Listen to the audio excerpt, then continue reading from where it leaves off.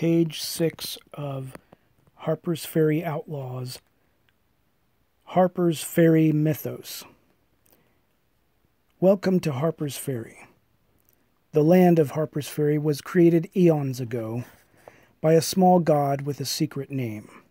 Mythology refers to the god as Harper, but only local Fae know the god's true name. The Harper made a sanctuary between two mountains and two rivers for his followers by playing a harp. The music reshaped the earth and waters, forming a peninsula hillock, now known as Harpers Faery. The pin hillock perpetually sits between the confluence of the two rivers, pointing downstream as the prow of an immortal Morithian magical mothership. The rivers come together to the east as one, through the gap in the mountains where the sun rises. The southern Blood Mountains and the northern Blue Mountains are filled with savage animals and monsters living in caves, cabins, and forts. The western castle of King Charles has a city populated by oppressive humans that tax Harpers Faery in exchange for services and protection, or so they say. Welcome to a weird world of oddness. Fairy mist helps protect Harpers Faery from the outside world. It often sits on mountaintops, lurking. Sometimes it makes the hair stand up on the back of your neck.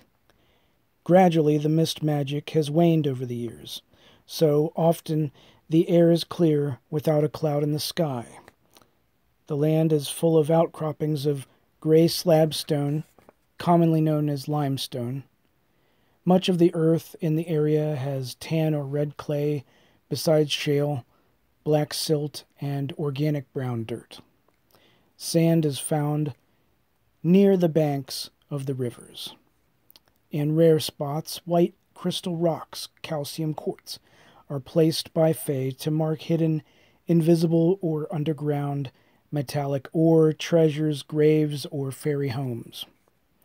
Harpers Faery is host to many moderate species of flora and fauna.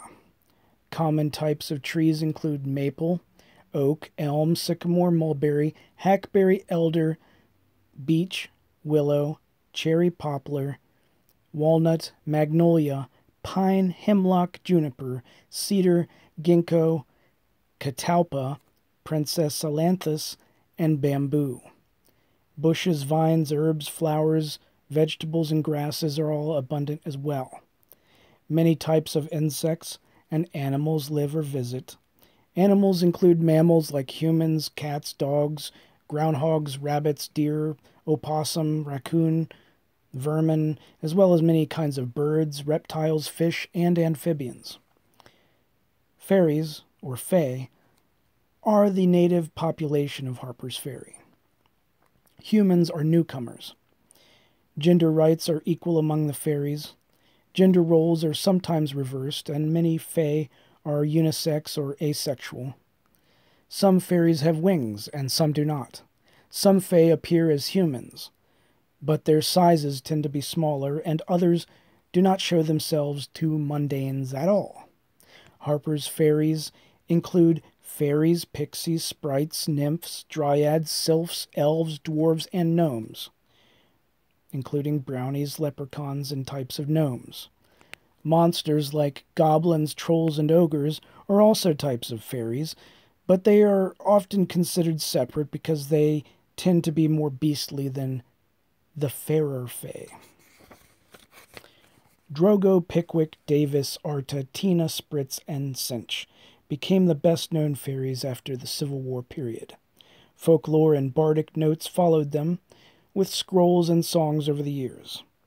These citizen heroes were not the most powerful or famous, but they were a group of Fae friends who shared their stories. Years later, their written journals form pieces of an incredible historic legacy. Drogo the architect was part gnome, part dwarf, and part half-elf, hybrid mutt. Pickwick was a gnome inventor tinkerer. Davis was a dwarf adventurer, druid ranger. Drogo, Davis, and Pickwick often worked together on projects. These three had a trade-for-trade concept of collaboration. They affectionately called their way of trading items, services, and coins scratchback. Arta, Tina, and Spritz were free spirits. They believed in giving freely based on the concept of free love and unconditional love. Free spirits, sometimes called sprites, are considered polyamorous, meaning that they think it is possible to love more than one person at the same time, or at different times, a concept which is shocking heresy to humans.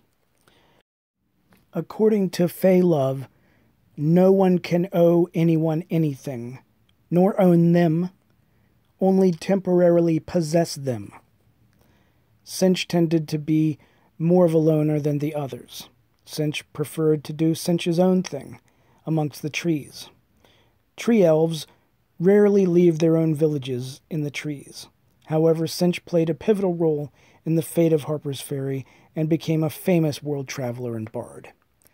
As our story begins, the land of Harpers Faery has fallen under the control of human devil lopers, who worship lords of greed and jealousy. A popular saying in the fairy is, "Big and small names can fade away the same." There are many names here written that would fade away, if not for you reading and remembering.